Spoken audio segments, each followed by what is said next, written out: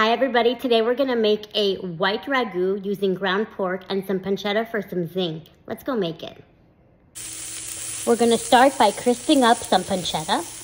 Remove the pancetta, add a little bit more olive oil, let that warm up and add in your ground pork. In goes the celery, carrots, onions, and garlic. Season with salt and pepper and some chili flakes. In goes some freshly chopped sage leaves, some ground rosemary, fennel seeds, and a little bit of fresh nutmeg too. Return the pancetta back to the pan. And now we deglaze with brandy. Because we want that sauce to simmer for a little while, I'm adding a little bit of chicken broth and the rind of a Parmesan cheese. Cover and let it cook for several hours. And now we're gonna add some pasta water to that meat mixture. Let's add some Parmesan cheese.